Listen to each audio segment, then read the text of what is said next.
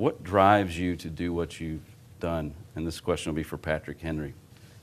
I think the thing that drives me to do the things that I've done, well, first of all, I would have to say my family, my parents and my brothers have always been very supportive and have given me they never gave up on me. I mean, they could have just realized that when I was born blind and would never be able to walk. Of course, from the stories I've heard, they were devastated, but they could have just locked me in the closet and let me live a sheltered life, so to speak. But they never gave up on me, and they gave me the strength and the courage to try things more than once. They realized that, sure, there are some things that I physically cannot do, but give things a try more than once before coming to the conclusion that, as is sometimes the case, no really does mean no.